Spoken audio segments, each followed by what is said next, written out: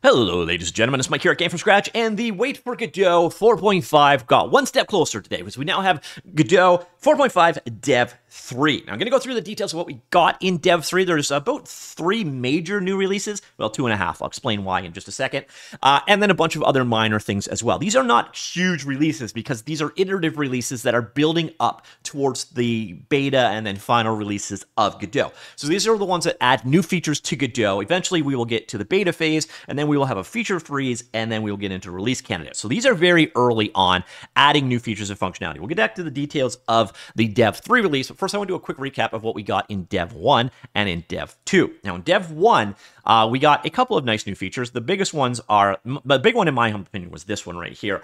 It used to be that each tile in a tile map had its own collision polygon. This was resources intensive. Now they've got the ability to actually automatically generate one collision polygon for like multiple tiles. A huge optimization if you are using tile maps.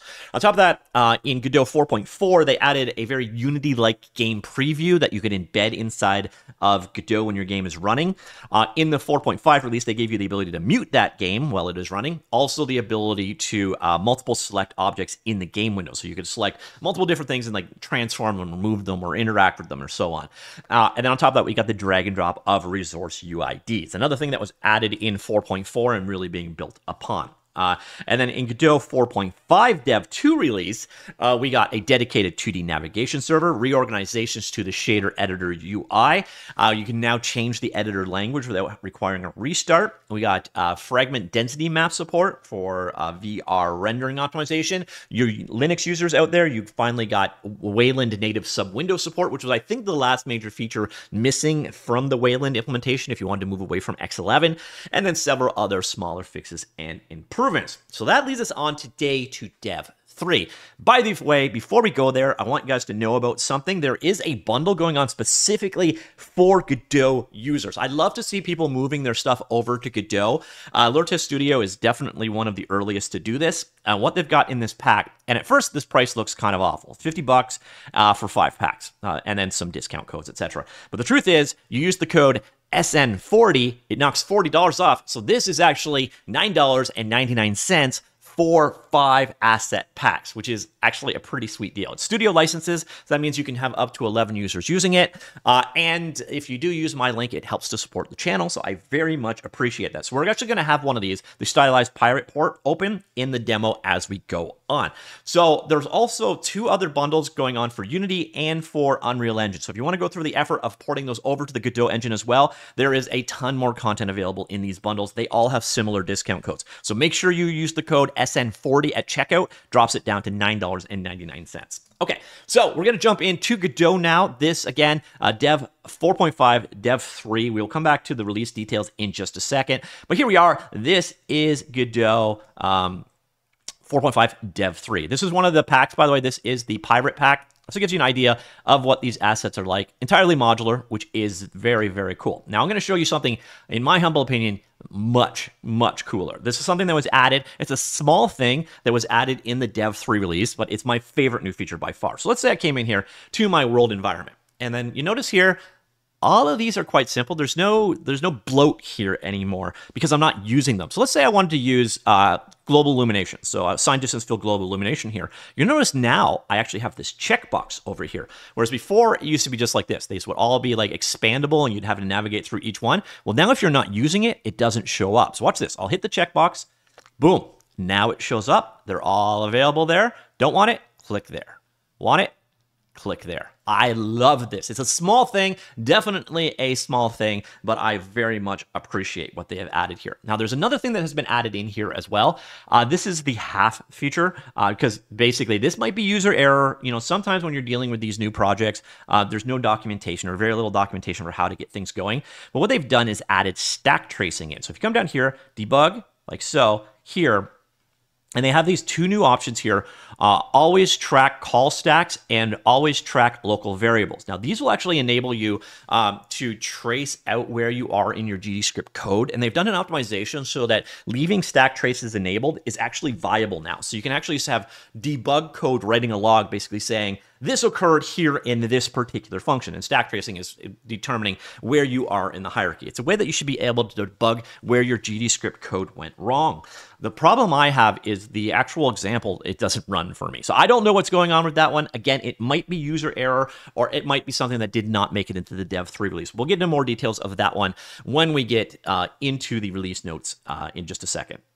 Now, we got one last feature to show, or should I actually say to tell, because this one is all about accessibility. There's actually 30,000 lines of code that made this happen. But basically, if you have vision impairment issues, this now will work better with screen readers. So this is not an area I have a lot of experience with. Narrator window heading level 1. But here you can see narrator. The narrator. This is narrator home, OBS 3.1.0.1, profile, scan off. Port city, debug, window, pane, section, sky, button, section, property, sky, button, assign resource, sky, button, off, assign resource, sky, space, menu.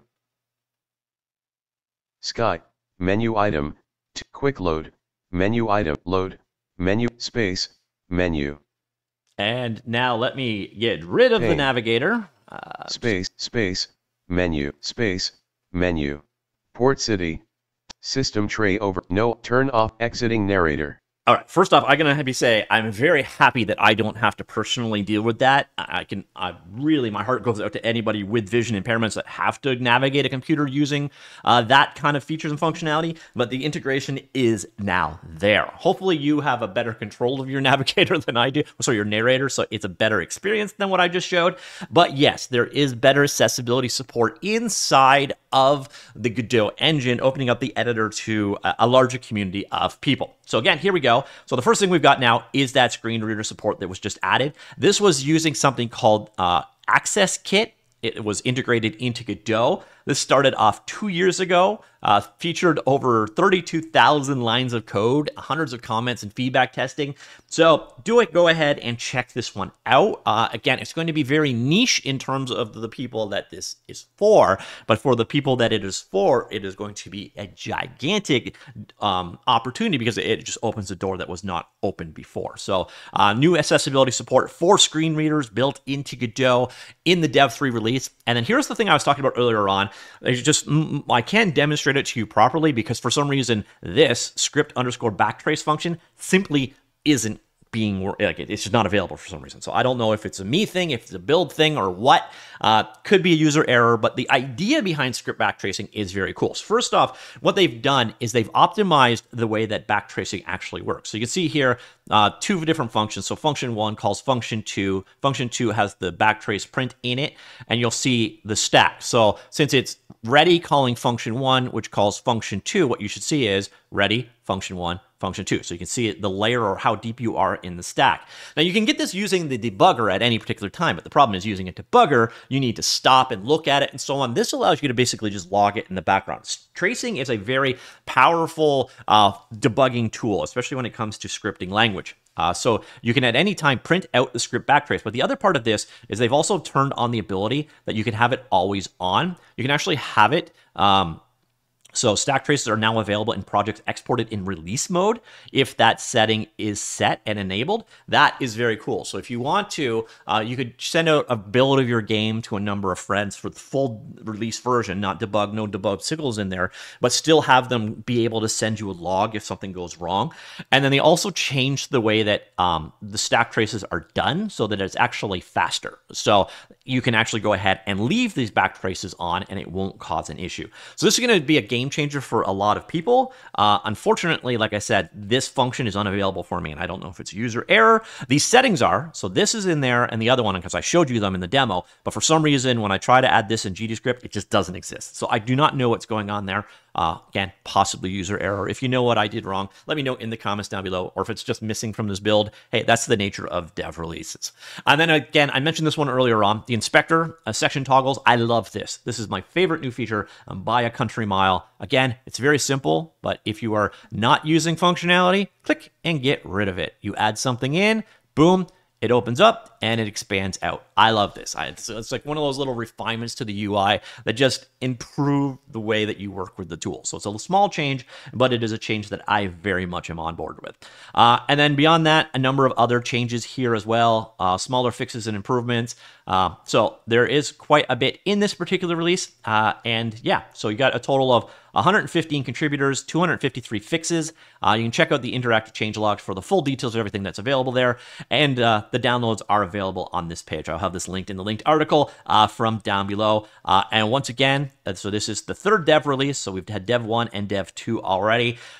These will all accumulate, and eventually we will have a beta release. And you should not use the beta release in production. So don't even think about using these dev releases in production. It's a very, very bad idea. But they are encouraging, and they show you where Godot 4.5 is going towards. Godot 4.4 was one of my favorite releases simply because it was full of things like this little change. And this is the kind of stuff that I absolutely love. So it looks like 4.5 is kind of going down that road as well. And then, of course, we got the accessibility features there. If you're using a screen reader, big jump forward. And that stack tracing is going to be huge if you can get it to work. And hopefully, again, it's just me. And if you know what's going on, let me know in the comments down below. Once again, a quick reminder, there is this bundle for Godot going on right now. You can get 5 assets for just $10. But do use the code SN40 at checkout. Otherwise, you will be ripped off. And I don't want to see that happen to you. So $10 for 5 assets, that is pretty sweet. And we saw the asset quickly in action right here. Gives you an idea of what you are getting, what the environments are like. So you're getting 5 of these environments. They're entirely modular. So all of the bits and bobs that we are working with here, all the assets are available. So you'll see like so, easily instantiate them into your world. So it's pretty nice in that regard. So ladies and gentlemen, that is Godot 4.5 Dev 3. Let me know what you think in the comments down below. I will talk to you all later. Goodbye.